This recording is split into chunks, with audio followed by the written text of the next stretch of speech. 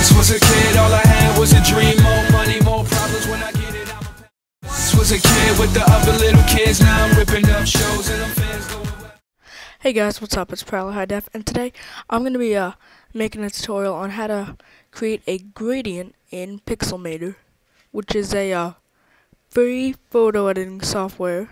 Oh no, it's not free. It's like, I think it's $30 or $50. It's not that expensive.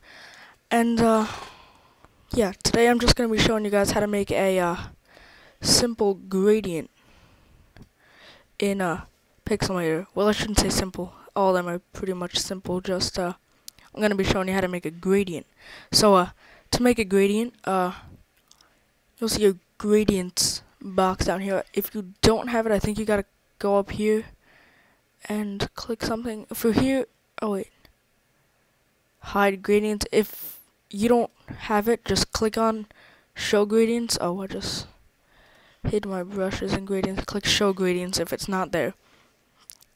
And a gradient is basically just a color fading in from one to the other. So we're gonna be making our own gradient today. So click on the add gradient button, and now you can choose what kind of gradient you want to make. If it's something weird like this, a linear, or a oh, my download's done, or a basic gradient. So I'm just gonna make a linear gradient, and now all we basically have to do is click on this one, and we can make whatever color we want. I'm gonna do green, and then we'll just click on the other one, and we just choose green again, but I'm gonna go to a darker color of green, like black, or near black, and then I just click OK.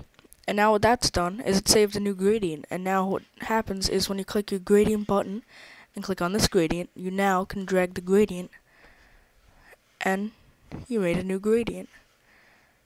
And it works any direction. It's pretty cool, actually. Love these gradients.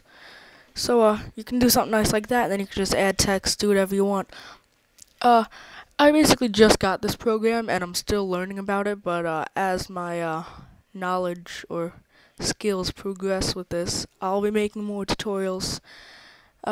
So stay tuned to the GFX Labs in my channel, and subscribe for the most upcoming videos of my Pixelmator tutorial series. So yeah, thanks for watching, and please subscribe.